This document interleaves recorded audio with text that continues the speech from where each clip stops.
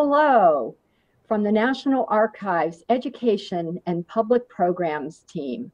My name is Missy McNatt, and I am an education specialist in Washington, D.C. And welcome to the National Archives Comes Alive Young Learners Program. You can find information about future programs on the National Archives website under events and on the National Archives Facebook page. Today, we meet Darrel Blaine Ford, Walt Whitman devotee for 80 years. And Mr. Ford will fascinate us with the story of how he discovered Walt Whitman, perhaps America's greatest poet. Walt Whitman captured the spirit of the American nation with his 19th century poetry. And what better month than April, National Poetry Month, to learn more about Walt Whitman and his innovative and at the time considered unconventional poetic devices. So we will talk with Mr. Ford at the Walt Whitman birthplace and now a historic site, an interpretive center in Huntington on Long Island in New York. So in this slide, we see the beautiful blooming lilacs outside of the Walt Whitman birthplace that give us a sense of nostalgia for times past and hope for the future. They also evoke the Walt Whitman poem, When Lilacs Last in the Dooryard Bloomed, about the untimely death of President Abraham Lincoln on April 15th, 1865, 156 years ago today. In this next slide, we see the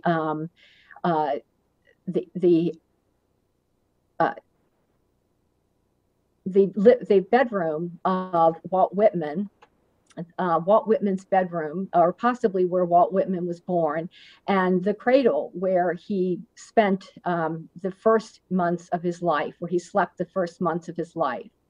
And next to it is the photograph of the interpretive center with the Walt Whitman exhibit. In addition to being America's premier poet, Walt Whitman was also a nurse, served as a nurse during the Civil War in the Washington, D.C. And he later went on to work for the federal government for several years. And the National Archives has in its holdings numerous records related to Walt Whitman that can be found in docsteach.org. And in this next slide, we see the photograph of Walt Whitman that was taken at a Matthew Brady studio in the 1860s. And next to it is the letter that Walt Whitman wrote to a Walter Elms when he worked for the federal government. And I'm always so impressed with his beautiful cursive handwriting. In the next slide, we see the featured Docs Teach activity for today on Walt Whitman. And again, it's in Docsteach, docsteach.org. We will share this slide again at the end of the program. After Darrel Blaine Ford's presentation, we will have a question and answer session with him. So please write your questions in the YouTube chat box, and we have a National Archives staff member who is monitoring it. And let us know where you are watching from today. Now, it is this program is brought to you by the National Archives Education and Public Program staff, by the National Archives, and by the National Archives Foundation.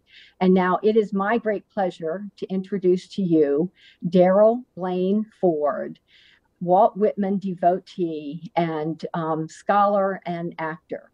So, Darrel, tell us how, as a 9-year-old boy, you first discovered Walt Whitman. Well, it gives me great pleasure to be talking to you about my favorite topic, which is Walt Whitman, a man whose poetry I've been reading for 80 years. When I was 9 years old, I had been reading for 5 years.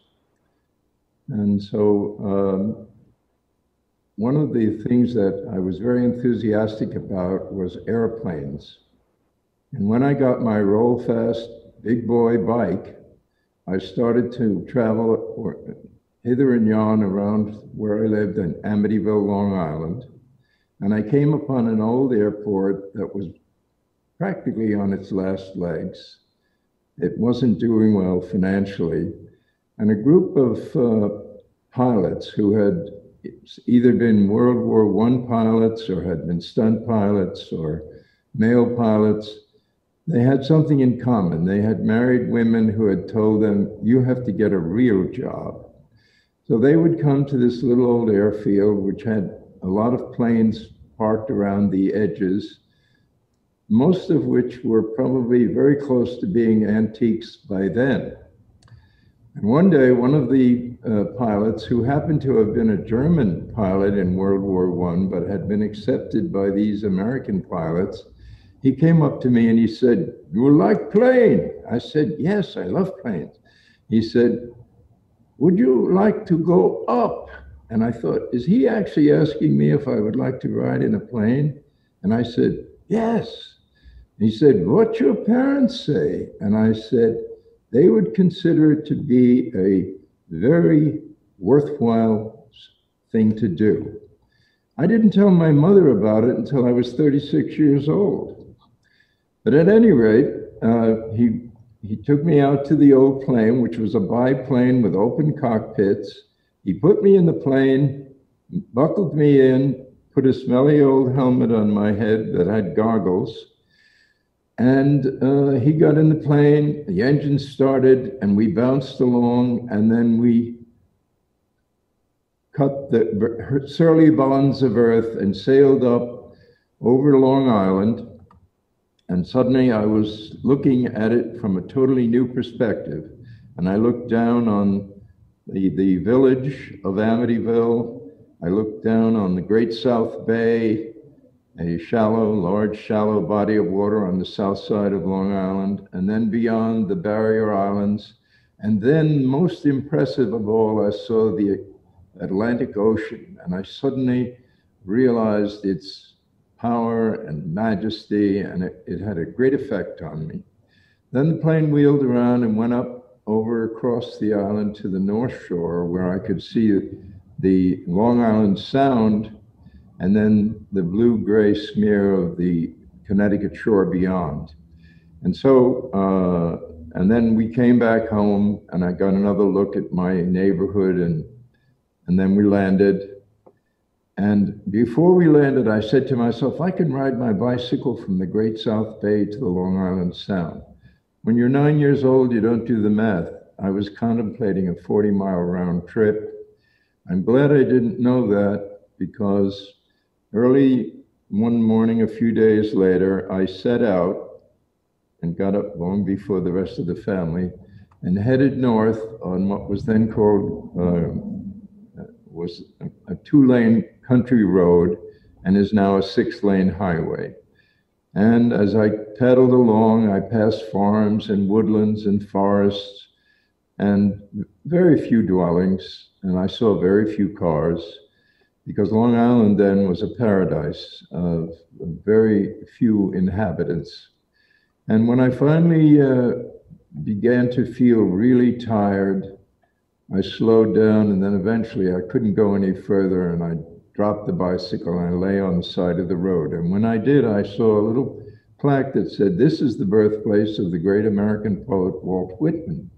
And I knew who he was because my mother, some mothers sing to their children. My mother recited poetry, Keats, Byron, Shelley, Wordsworth, Brownings, and best of all to her, Alfred Lord Tennyson. But she did do some American poets as well, and one in particular was O Captain, My Captain, which was the poem that Whitman wrote about the death of Lincoln for what he hoped would appeal to the average person. And apparently it did, because it became the most popular of his poems to his chagrin. At any rate, that is how I first became aware of Whitman. I went and knocked at the door, and a nice white-haired lady came to the door, and we chatted, and she invited me in, and I toured the house with her, and she showed me the room where Walt was born, or where she thought he was born, and if she thought it, I thought it. Then we went to the kitchen, and she gave me a peanut butter sandwich and a glass of milk, and she said, "Before you go, I have something I want to give you." So she rummaged around, and she came back with a volume very much like this one, only with a black cover. And she said, and it had no front cover. And she said, "You read that because it will do you good." So I took it home, and I decided when I got home that I was going to read a 600-page book. And I decided that I could probably only read about 5 pages a day. So it was on my desk on one side, and the dictionary was on the other side, because almost immediately I began to run into words that I had not seen before. But I persisted. Some days I didn't, for whatever reason, but I kept at it all through the rest of my 9th year and into my 10th year. And one day I read the last word of the last poem, all 300 of them. Now, in many ways, it was extremely difficult because so much of what Walt was talking about, I could not understand at all. He didn't write most of it for children. There are certainly poems that Walt wrote that are appealing to children, but there was so much that I didn't understand. But I loved the words that he wrote and the way he put them together, and the optimism they expressed.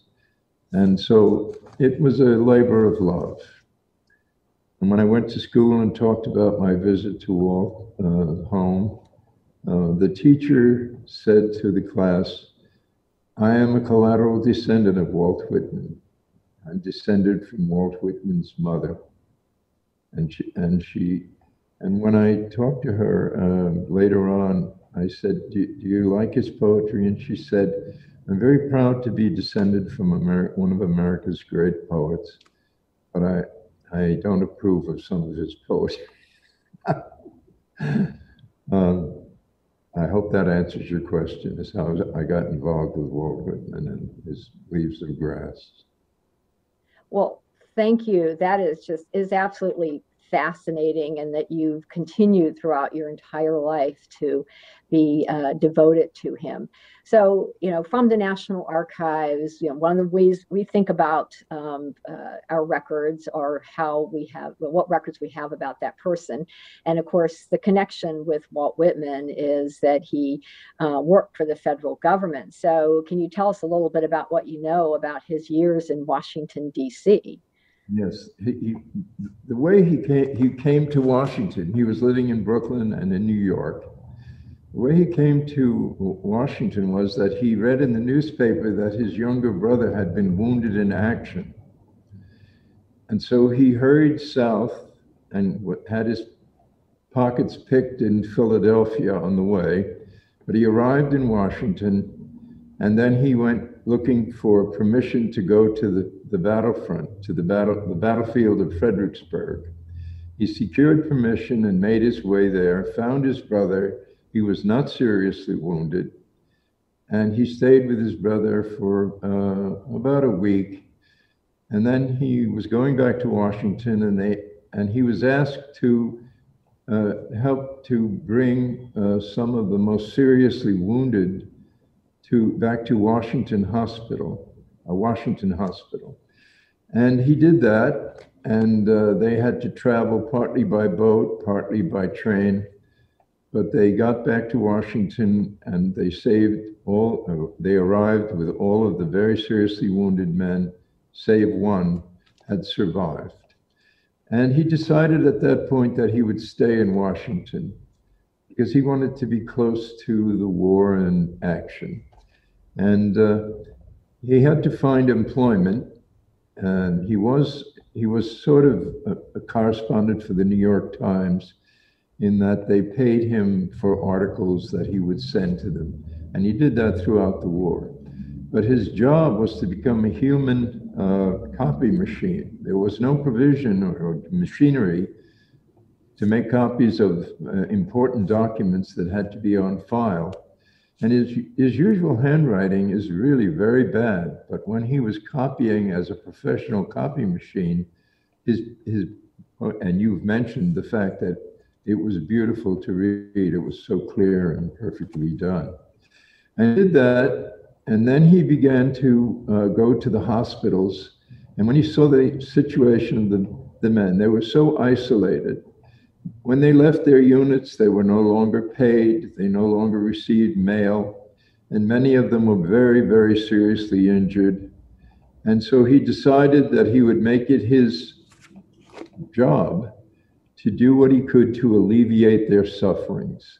Now, he's said to be a nurse, and he said that himself in a poem, but actually, he did everything that he could possibly do to help. If they needed somebody to help with an operation, he would help with an operation. If he needed somebody to be a bedpan specialist, he would do that. He would bring them in all kinds of things that he hoped would boost their morale: reading material to write letters to the family. If the patient was too sick or to be able to write, or was unable, did not know how to write, he would write letters for them. He would read the letters that arrived for those who couldn't read. He spent time with them. And when they were very, very sick and dying, he would hold their hand all through the night sometimes. And what he was trying to do was to alleviate suffering as much as he could for men who felt so isolated. Well, it sounds like an amazing humanitarian. And of course, one of the other topics in Washington at that time, it was President Abraham Lincoln. And so a question that I think people often ask is, did Walt Whitman ever meet President Lincoln? The answer to that is yes and no. They did not meet formally, but Washington was staying in a building that Lincoln had to pass on his way to the summer White House. Every morning he would come with a cavalry escort from the house where his wife and children were. And it was on higher grounds because Washington is fiendishly hot during the summertime. And so the cavalry would escort him to the White House. And then when he was finished with the day's work, he'd be escorted back by horseback back. And they passed right where Lincoln's house was. So they frequently saw each other, waved to each other. One of Lincoln's law clerks said that before Lincoln ever went to the White House, before he even ran for president, he had read Leaves of Grass, and he liked it, and he read it aloud to the law clerks. So to that extent, they met. So there were several poems that were written about Lincoln, and we've already mentioned two of them, and about his death specifically. Oh, Captain, My Captain, and When Lilacs Last in the Dooryard Bloomed. But any other poems that he wrote about Lincoln, and any other comments? I mean, your comment that "Oh, Captain, My Captain" was not the poem that he wanted to. He wrote it for the public, but did not think it was going to become his most popular poem. Yes, he wanted to express for people who were average people their sorrow at the death of the great man, because he truly loved and admired Lincoln. And so that's why he wrote "Oh, Captain, My Captain," and it was enormously popular and effective. And in fact, when I began this career of mine of appearing, not as I don't appear as Whitman, I like to remind people that Whitman was a flesh and blood person. He did have a white beard for most of the latter part of his life. Um, and, uh, and so to that extent, I make some effort to look like him. And I say that I personate him. And I have done it at a great many different venues. And the question about his most famous poem, I think, probably is the one about when lilacs last at the dooryard bloomed, which was his real personal reaction to the death of Abraham Lincoln, where he attempted to express his sorrow at the loss of such a wonderful man who had done so much to help bring the country through a serious crisis, in many ways perhaps similar to the crisis that we are living with at the moment. Yeah. So how about, do you have a favorite Whitman poem other than the ones we've been talking about with Lincoln? Is there one that just you've always have loved throughout your life, or perhaps that's changed? I'm the father of 5 children, and that's like asking me which one of my children I like best. But I do have some real favorites. And of course, when lilacs last at the dooryard bloom is certainly one of them. I like to, when there was a child went forth, because the building that you see behind me is where he was born in 1819. And he was there for long enough so that he seemed to have had some very vivid memories of that place. And he did return to it on occasion in his adult life because he lived in Huntington. He founded a newspaper when he was 16 years old. And he also was a school teacher in Huntington and many places on Long Island when he was still very young.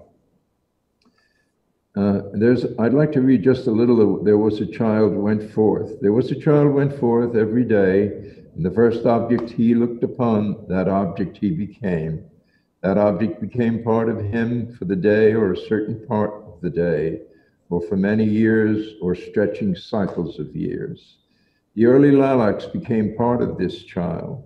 The grass and red and white morning glories and the white and red clover and the song of the phoebe bird and the third-month lambs and the sow's pink litter and the mare's foal and the cow's calf and the noisy brood of the barnyard or the mire of the pond side. The field sprouts of the 4th month and the 5th month became part of him. Winter grain sprouts and those of the light yellow corn and the esculent roots of the garden, and the apple trees covered with blossoms, and the front afterward and woodberries, and the commonest woods by the road, and the friendly boys that passed, and the quarrelsome boys, and the tidy and fresh-cheeked girls, and the barefoot. And that's a little taste of that poem, and it's all about this building behind me where he lived, and a building that I discovered when I was 9 years old that introduced me to Walt Whitman. Well, it certainly inspired me to go back and read some of that poetry, and that sense of youth and spring comes forth in that poem so clearly. So we have a few questions that have shown up, and one is: did you travel much for work? Going back as Walt Whitman, did Walt Whitman travel for work? Walt Whitman was not a very well-traveled man. He was constantly, as his career began to blossom, because he received recognition in Britain to a much greater extent than he did in his own country.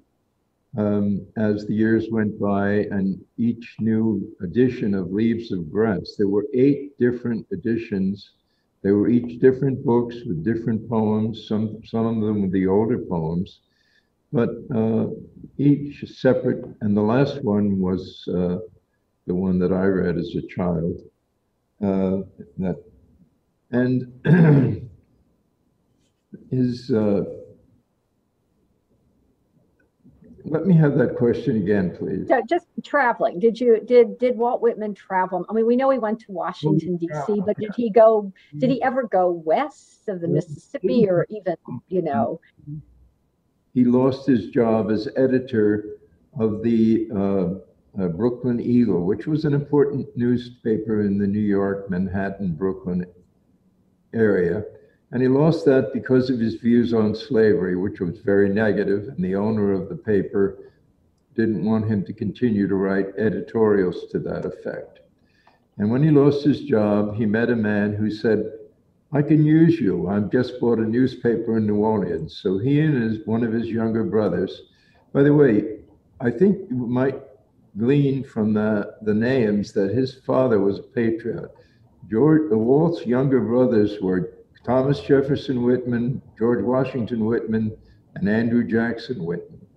And one of the three accompanied him to New Orleans, and he only stayed with the paper 3 months because it became apparent that Walt was against slavery in the midst of slavery, and that he was opposed to the Mexican War, which had proved to be a valuable source of wealth to New Orleans because most of the shipments that went to the army that was in Mexico came through the port of New Orleans. So he had to come home, and he came home by riverboat on the Mississippi River. He went up into Canada. He made some friends there that they were lifelong friends, and then he came down into New York State and back to New York. And with the exception of one trip that he made later in life to the West, as far, not all the way to the Pacific Ocean, but he did get to see some of the West. And that was the sum total of his travel. The rest of his travel was in his imagination. Oh, well, thank you very much. And also, I just want to say, too, we've heard, I want to say hello to the students from the Calverton School, and I'm glad you are joining us today, and the folks from Long Island. And anyone else who wants to tell us, please jump in there. So another question, did you meet famous people, celebrities of your day? We talked about Lincoln, but anyone else, any other celebrities that you might have met? Well, you have to understand that Walt Whitman came from the lower echelon of society. His mother and father were poor people. They had 8 children, so there was a very serious struggle. They probably left the house behind me there because they lost it. They were unable to pay the mortgage. So they loaded everything in a wagon and went to live in a village on the East River called Brooklyn. Which eventually became the name of the common name for Kings County. But at that time, it was just a village on the East River. And from the beginning of his time there, he would wander about, and he found the ferry boat, and he became a kind of a pet of the ferryman.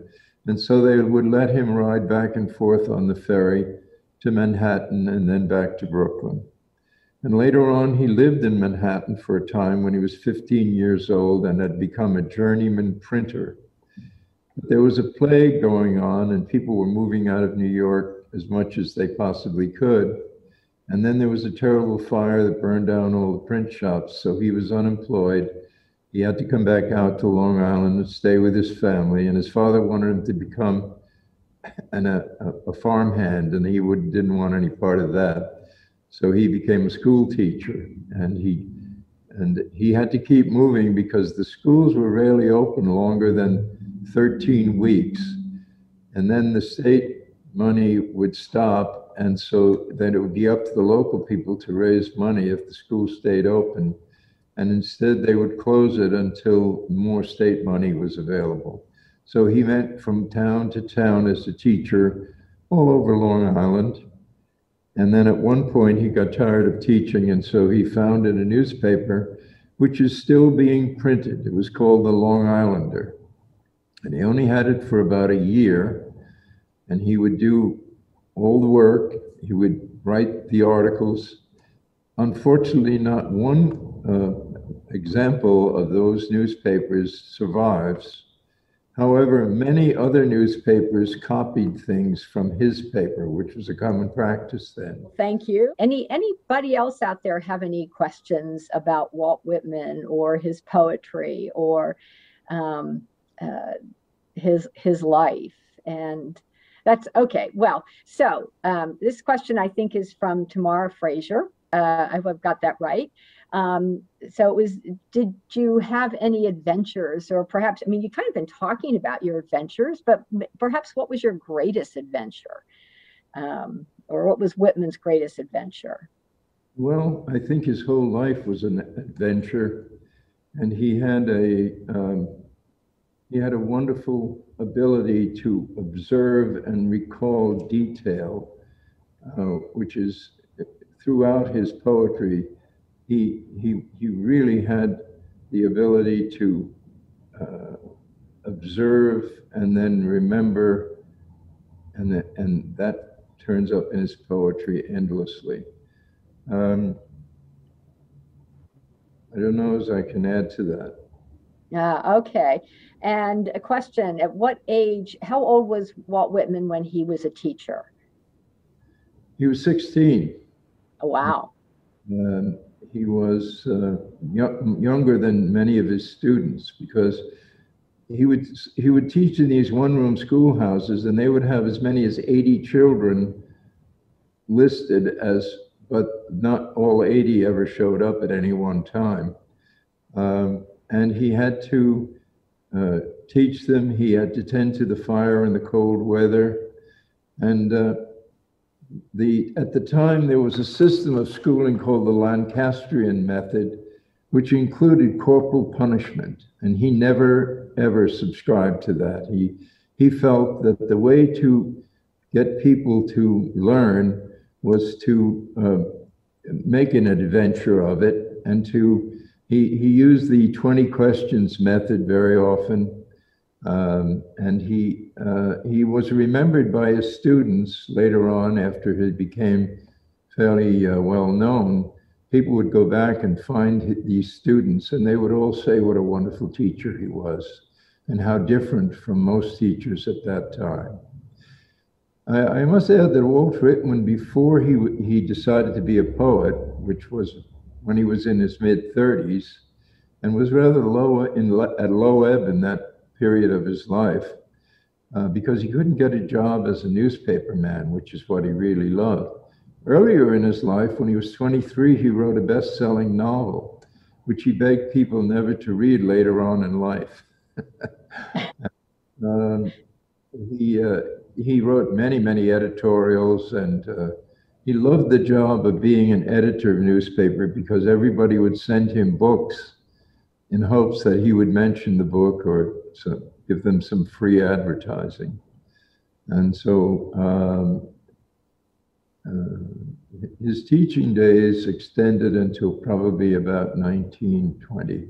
And then he was able to go back to work at what he loved to do, and that is, he was studying to be a printer, but he eventually evolved into a reporter, and then a journalist, and finally an editor. And I also would like to add that he was totally self-educated. He only went to school for 5 years, and and the rest of his education was self-education. And he was an avid reader. He read all the time. He just loved reading, and that was his. He called himself an autodidact. That was a self-taught, and he did a good job of it. Also, considering that he had no extensive formal education, Shakespeare introduced more words into the English language than any other writer.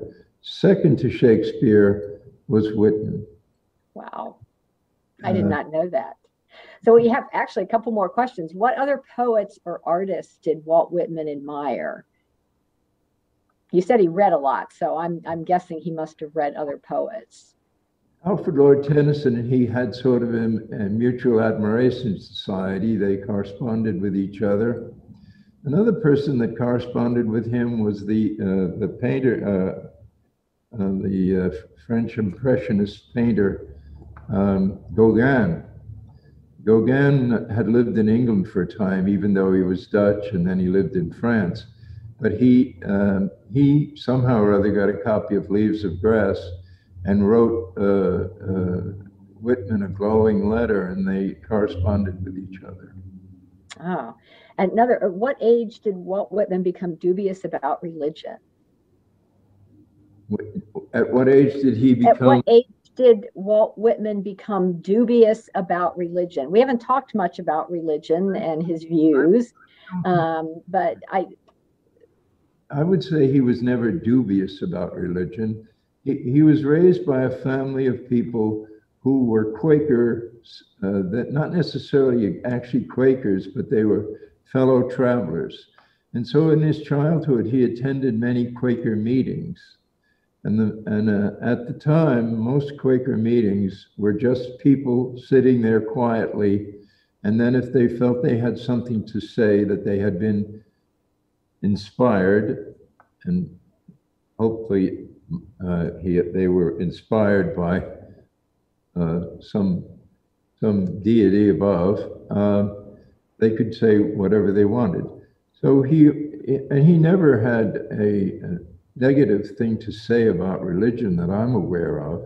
He certainly was not a member of any formal church, but on the other hand, he wasn't really negative about religion.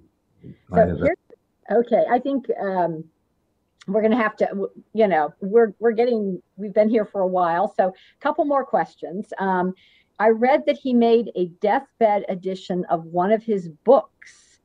Do we know what drove him to do so? Do you know anything about that? A deathbed edition of one of his books? Does that sound? His idea. That was the people who were selling the book. Oh, okay, gotcha. And then, yeah. So I think we have one last question for you, and that is, what message do you have for our young people today? What would you like to tell our young people? My message is that at some time in your life, not necessarily at age 9, that was unique to me, but at some time in your life, I hope that you read Leaves of Grass, because it was a very liberating experience for me, which I am grateful and have been grateful for all my life. And it is so full of optimism and acceptance of the nature of our existence, and the enormous amount of ability he had to enjoy life. And it certainly was contagious in my case. And I think that everybody at some period in their life should read Leaves of Grass. And it certainly is relevant today. So thank you so much, Darrel Blaine Ford, for joining us today. And thank you also to the Walt Whitman Birthplace Historic Site and Interpretive Center in Huntington, Long Island, New York, for hosting our program and for hosting our speaker today. So thank you again, and I wish everyone a good day, and go out and find your copy of Leaves of Grass and enjoy. Thank you. Thank you for the opportunity. Oh, thanks.